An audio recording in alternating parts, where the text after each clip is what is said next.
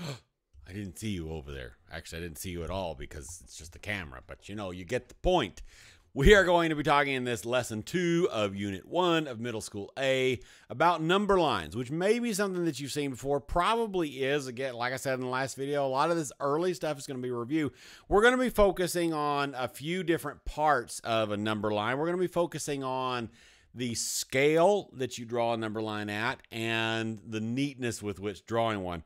And the first thing that I want to bring up, I'll do it while I'm still big and all these things on the screen.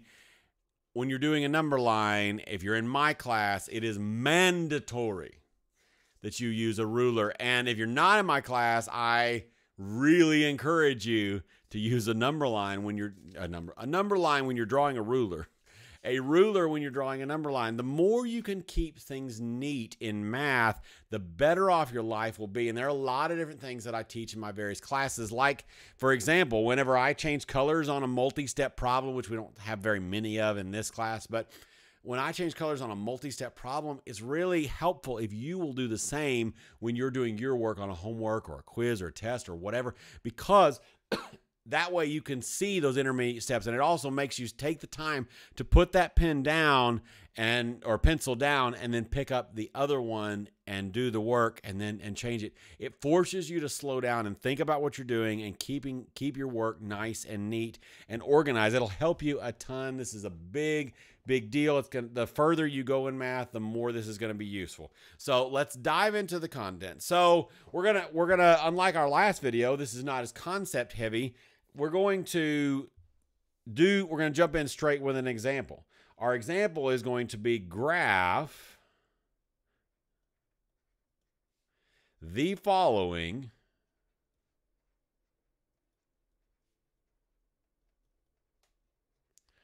on a number line. Whoa, that M went wacko, didn't it? Still wacko, but closer. Number, excuse me, line. Okay, so let's make us a list of numbers we're gonna graph. We're gonna do some integers, right? We're not in this video. We're not gonna do rational numbers. We'll talk about ordering rational numbers at a later date and some of those topics. But for now, excuse me, for now we're gonna just talk about the number line itself. So the first thing we need to do is get our problems. So we're going to do numbers 5, 2, -8, 6, and -1. Okay. So we need the first thing we need to do is we need to use our straight edge to draw a straight line. Now, I have the ability to do it with the computer because I'm doing it on the computer. You can pull out a straight edge and do it that way. We put arrows at the end of the line. The arrows, in case you don't know, represent that the lines go on forever. So now what I like to do, especially at this phase, I want to kind of see where our numbers are. So the smallest number on this list is this -8. So we're going from -8 up to 5. 5 is the highest number. So we're going all the way from here to there, right? I just scribbled that one. I didn't worry too much about that because we're just kind of getting our ideas. When we're actually going to do the work, we're going to keep it very neat, all those kind of things. So in this case, we're kind of pretty centered around 0, like a typical number line. That's why I did these numbers to begin with. And so just putting 0 kind of in the middle, and then making tick marks that are roughly equal distant. We can go 1, 2, 3, 4, 5, 6, 7, 8. And then we can go -1, 2, 3, 4, 5, 6, 7, 8. Now, if you're counting by ones, you don't, strictly speaking, have to label the tick marks.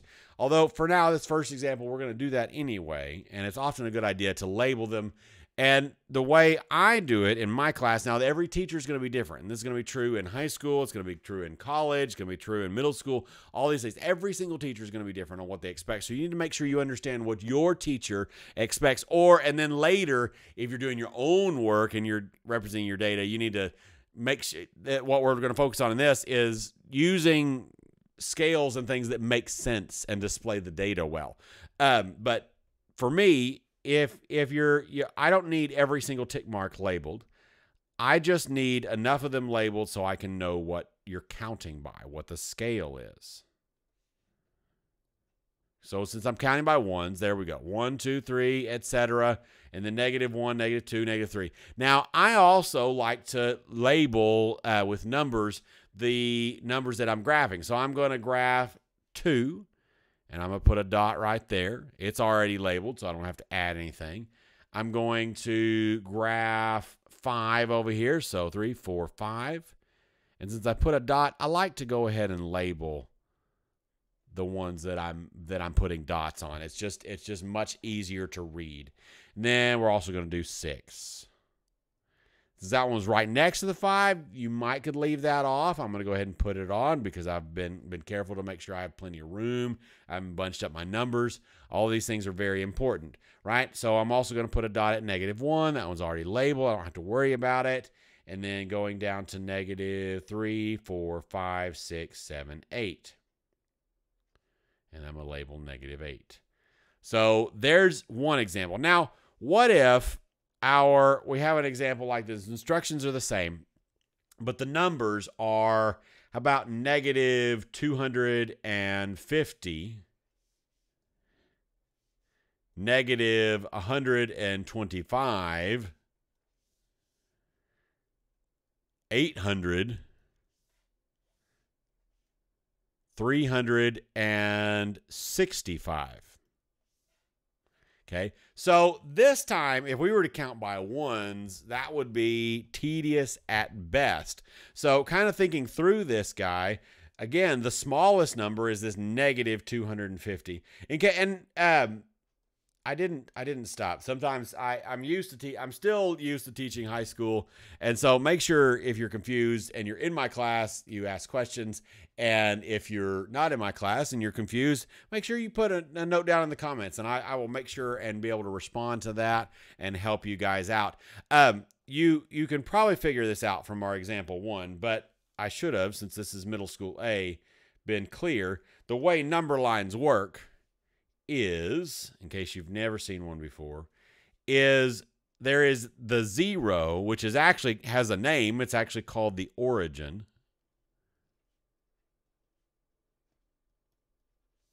And then positives go to the right.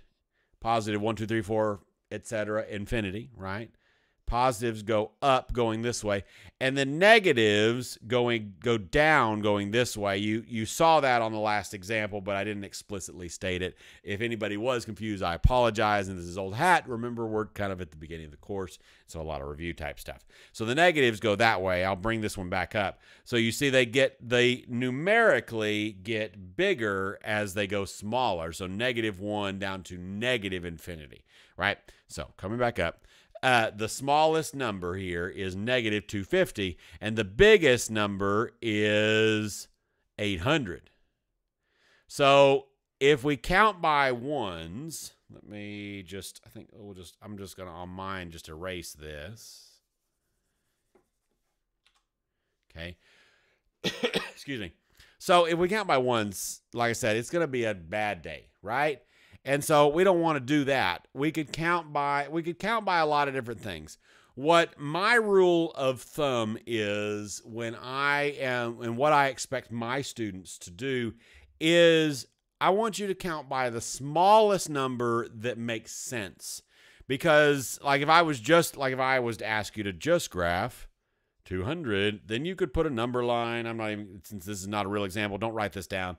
And I could put a little thing, quit my number line. I could put 0, and then I could put 200. Circle it. Yay, happy day. But that's garbage. It doesn't tell you really anything. It doesn't tell you enough information about how big 200 really is. It's a really useful when we do a graph.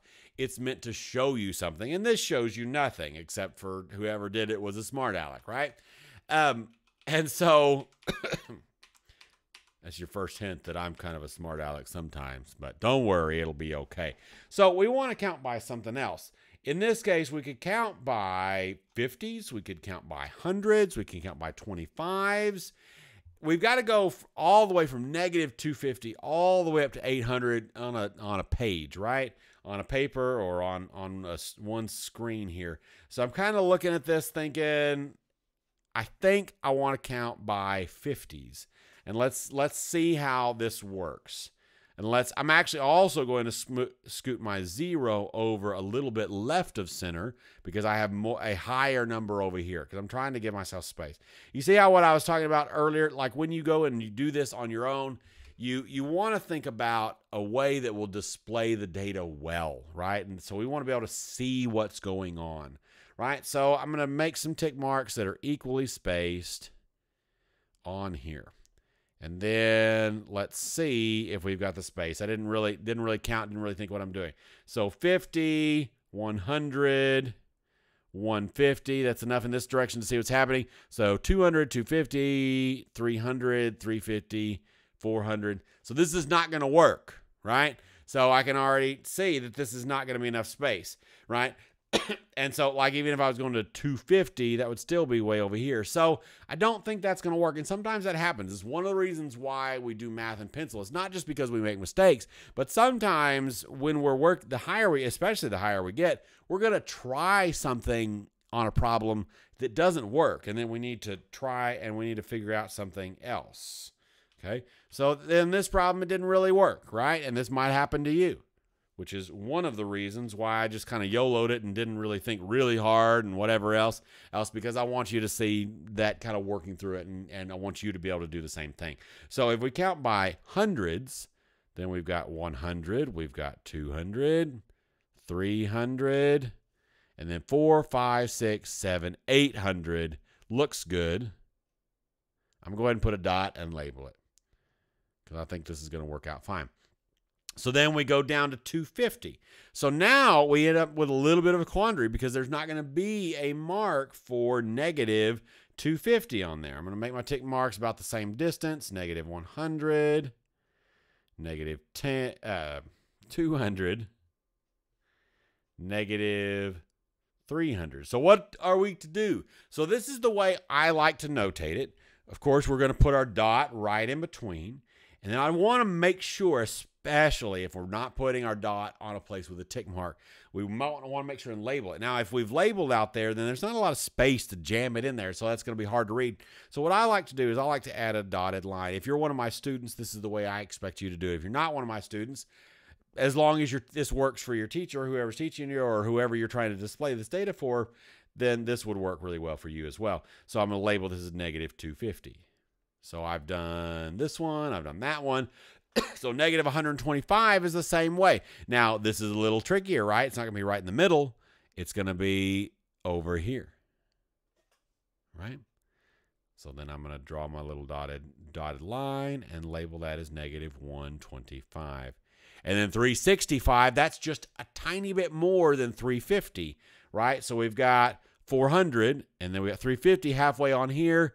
And then 365 would be about right there, and that works just fine for our scale. And then we're going to put a dot. See what I'm talking about on the more you can get on there, the smaller your scale is, the easier it's going to be really to see. Because that, like if we didn't have, excuse me, if we didn't, let me think about how to do this. If we had, and